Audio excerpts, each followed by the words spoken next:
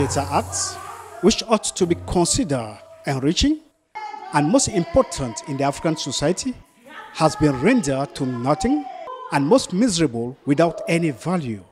The group partaged, created under the canopy of the search Femme, is out to valorize and commonize the theatre act in Cameroon. The platform, which does not only has music, includes theatre, drama and dance.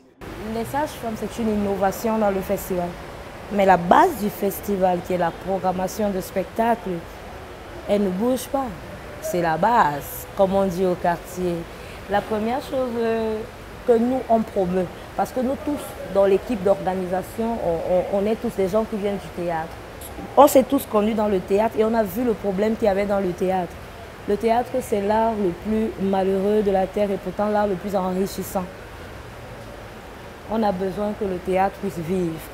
Donc on crée cette plateforme-là d'abord pour vulgariser, promouvoir le théâtre et de faire du théâtre un outil économique, pourquoi pas. Some enlightened Africans have condemned the non-valorization of the African culture because some artists have decided to inculcate the white man way of living or integrate foreign culture.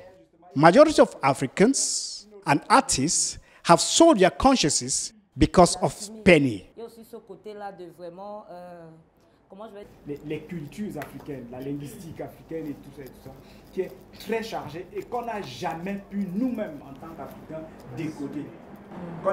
On part sur les points de vue des ethnologues, des anthropologues qui étaient des gens missionnés. Et leur mission, ils l'ont réussi. La preuve, on a les trains partout et tout ça. Et la notion de développement, justement, qui interroge, je vais rentrer là-dedans, qui interroge, c'est que si il n'y avait pas eu cette espèce de développement de la matière telle qu'on l'a aujourd'hui, qu'on va appeler la civilisation. The Partage Festival, that is supposed to start on Friday, will bring together artists of various domains.